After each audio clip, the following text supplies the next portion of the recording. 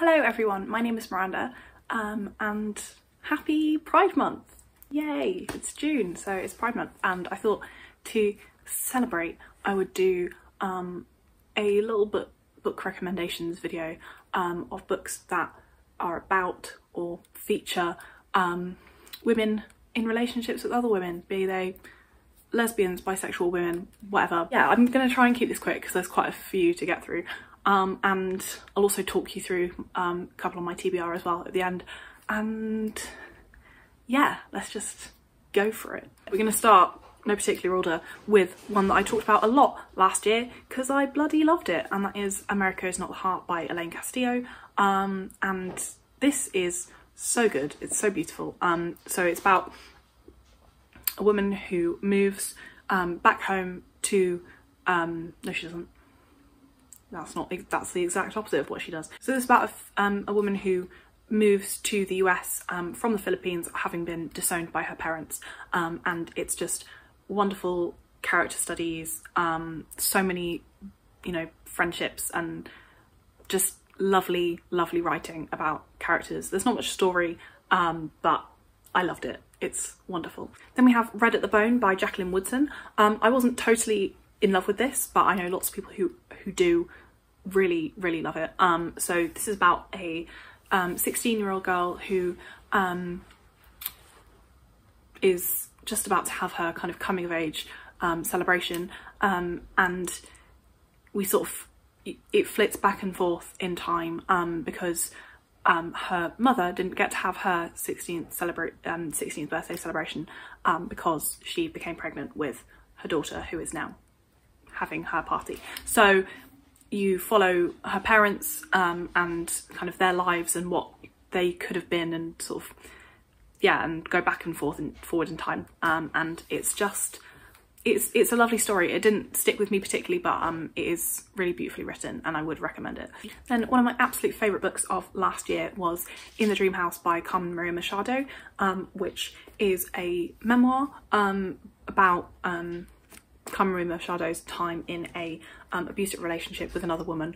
It's beautifully written, it's told in lots of different styles, and she sort of looks at her relationship through lots of different lenses, trying to understand what happened, and it's just stunning. So many people have talked about this book, I'm sure you've heard of it if you've been here for any length of time, and yeah, it's wonderful. Please read it.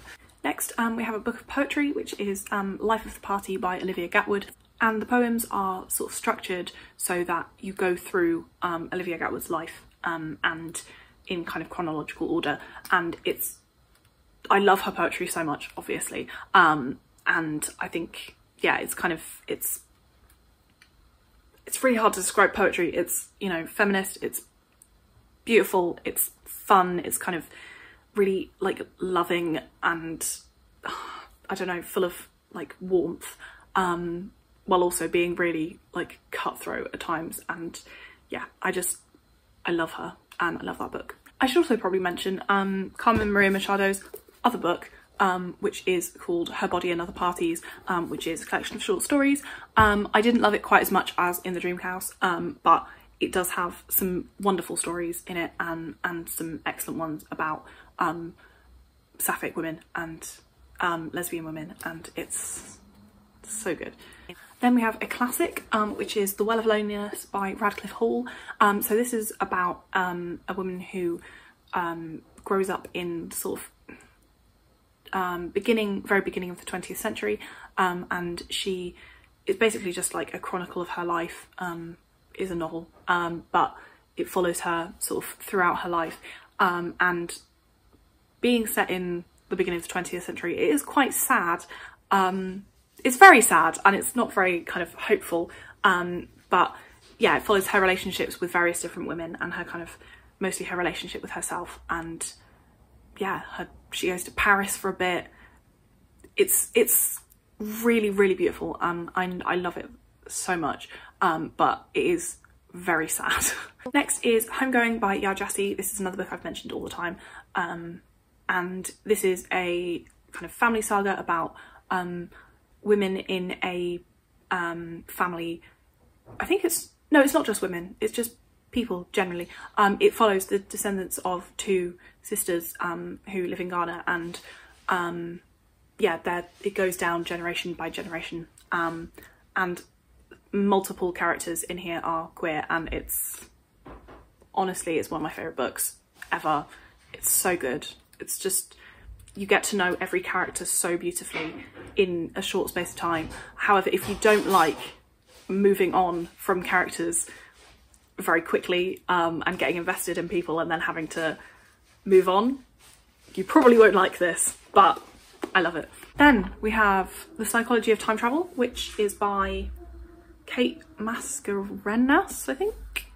It's been a while since I read it, and I can't 100% remember, but yeah, it's as you might guess, it's a sci-fi novel. So it follows, firstly, you have four women in the 60s who invent a time travel machine, and then kind of, I think one of them, or all four of them, I can't remember, dies mysteriously, or something happens and there's a kind of mystery. It's cool. And then you have a modern day setting, and where time travel is like a big sort of business, and you have people working in this like time travel sort of institute, I suppose, like providing time travel and researching time travel, and yeah, and then they try and solve this kind of mystery of what happened to these women. I didn't entirely love it, but I found it so readable and so fun. So yeah, if you want like a fun sci-fi book about women, there it is. Okay, I just looked it up, and one of the scientists does not die. None of the scientists die, just one has a breakdown about kind of what they're doing and tries to jeopardize the project of creating a time travel machine. So then we have Girls, Paper and Fire by Natasha Ngan, which is a YA fantasy book, which I don't read that many of, but this one I did really enjoy. So this is about a girl who goes to a sort of, well, she basically goes to become like a concubine to this, you know, like evil demon king person. Like girls are chosen to go, they don't have a choice, and there she meets another girl who's also a concubine slash like, you know, prisoner, and they start a relationship, and it's really, I love the world building. I thought that was wonderful. It was really like I don't know, just well written and well sort of plotted and paced. So yeah, if you're in the mood for something like that, would recommend. Then another very, you know, popular book is Girl, Woman, Other by Bernadine Evaristo. So this is about several women and I think one non-binary character, and they all are related in some way, but it basically follows each one has a chapter dedicated to them, and again, some of them are straight, some of them aren't. It's a good time, it's beautiful, it's one of my favourite books of all time, so can't go wrong really, can you? Next we have The Confessions of Frannie Langton by Sara Collins, which is historical fiction about a young girl slash woman who is, well, she, at the beginning you have her trial, she's being put on trial for the murder of her master and mistress, whose house she works in. It's also mentioned in the trial that she had a relationship with this female employer in whose house she was working, and yeah, it kind of goes from there. Mystery unravels. It's a good time. Lots of people loved it a lot more than I do, so do with that what you will. More non-fiction. We have The Favourite by Ophelia Field. This is what the film The Favourite was based on. I love the film. If you haven't seen it, you 100% should. But basically it's about Queen Anne, who was queen late 1700s, maybe, I can't remember exactly. And she had a lesbian lover, the Duchess of Marlborough, I think. And yeah, so the book is kind of about their relationship, more about the kind of like political side of it, but their relationship was very political and very up and down, and yeah, it's incredibly interesting and one of the most readable history books I've ever read. I think it's technically a biography of the Duchess of Marlborough, but it's great. It's so interesting, and if you love the film like I do, I would really recommend the book. Next up, more YA, is You Should See Me in a Crown. I think it's by Leah Johnson. I will put it on the screen and we'll see if I'm right. Yeah, this is a YA novel about a girl in high school in the US, and she is, I can't remember if she's a lesbian or bisexual, I can't remember, but she has, it's kind of romance and follows like her developing relationship with another girl in her school.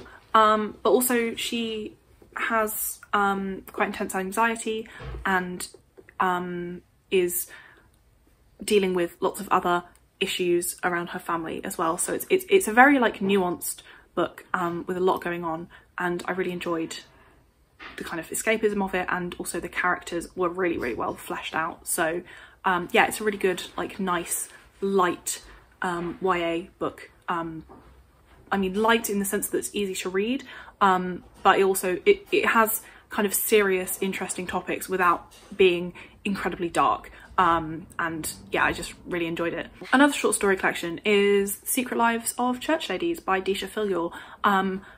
This is so good. I listened to this on audio, I think last year, and yeah, it's just wonderful. It's kind of what it says on the tin, which is a bunch of stories about women who go to church and their sort of relationship with religion, but also with like their families and their like own identity, and it's so beautiful, it's so good. And I think only one of the stories features a gay couple. It's beautiful and I really, really loved it. Again, it's kind of like little snapshots of characters, which I just adore. So if you like that too, it's really good. Then there is Plain Bad Heroines by Emily M. Danfoth, which is a kind of, I think it's definitely not YA. I think you might call it like new adult. It's about generally a kind of mystery curse around this school where several girls died in kind of weird, creepy circumstances at the beginning of the 20th century. And then it follows in the modern day 3 women who are involved in making a film about those events and the school. And yeah, it's very spooky. It's very it's very long. It's so gay. There are so many queer women in it, and it's really fun, kind of dark academia, spooky-ness. Then we have Girls Against God by Jenny Hval. This is translated, I think from Swedish, and it's very weird. I didn't 100% get it. It didn't quite click with me, but I know people who absolutely adore it. So basically it's about, it's kind of, I think it's narrated by or about a girl. She's in like this band with some other women and talks a lot about like art and hatred and anger. It's basically no plot, no characters, just vibes. A lot of vibes. It's also a lot about film, and some parts of it feel very much like you are watching a film, a kind of weird film where you don't know what's going on. Next, Boy Parts by Eliza Clark. I read this earlier this year. I really enjoyed it. It's about a woman who takes erotic photos of men and sells them to and displays them in art galleries, and essentially she kind of goes a bit off the rails, and it gets quite dark. but she also is a bisexual woman, so she has relationships with women as well in the book. So it's very interesting with like sexuality and kind of the male gaze / the female gaze, and kind of subverting how people are looked at. But also it's very funny. I mean, I found it really funny. The narrator is so horrible, but so funny. Like she's funny in the sense that she says horrible things about people that are kind of true, even though they are awful. And yeah, I just enjoyed it. Another book I read pretty recently, and I talked about in my last video, is Detransition Baby by Tori Peters. So this is about, it follows mainly a trans woman called Reese, whose ex, Ames, who was a trans woman and then detransitioned, has got another woman pregnant, and Ames approaches Reese basically saying, do you want to parent this child with me? And yeah, it's very much about womanhood, being a trans woman, motherhood, and the connection between womanhood and motherhood. And it's so interesting. Oh my gosh, it's wonderful. It's just so detailed and so observant and excellent. So next we have Sister Outsider by Audre Lorde. Audre Lorde was a lesbian. This is a kind of collected version of her essays, speeches, research, writings, musings. Not all of it is about queerness, quite a lot of it is. And yeah, I mean, obviously her like memoirs are going to be probably more about her relationship. This is more like theoretical essays, quite a lot of it. But yeah, it's still very much worth reading, and she is amazing. So next is another book that I read very recently, and that is Great Circle by Maggie Shipstead. This is about, actually again, it's about a historical setting and then the making of a film in the present day. So it's about a pilot called Marion who lived in the sort of, well, it follows her life from like the 1920s to the 1960s, and she tried to circumnavigate the world from pole to pole, but got very close and then crashed and disappeared. And then again, you have a modern day actress who you follow who is playing her in a film adaptation. This is lovely, features a bisexual woman, and is great. It's so good. I don't know, I find it really hard to describe this book because it's literally just an incredibly well written story, and I love it. Okay, so very quickly, books featured on my TBR include Exciting Times by Anisha Dolan. This is about, I think, a woman who moves from Ireland to Hong Kong. It's gay in some way, not entirely sure how. Love and Other Thought Experiments by Sophie Ward. This is about two women in a relationship who, something weird regarding an insect happens, and then they kind of have an argument, and then all of their arguments are like psychological or philosophical like case studies. I don't know, it sounds weird. I'm into it. Then we have Rapture by Caroline Duffy. I have several of Caroline Duffy's poetry collections on my TBR because I love her poetry. She's great. And yeah, she's a lesbian. We love her. Tipping the Velvet by Sarah Waters. I want to read everything that Sarah Waters has written pretty much because she sounds just right up my street. Can't believe I still haven't read anything by her.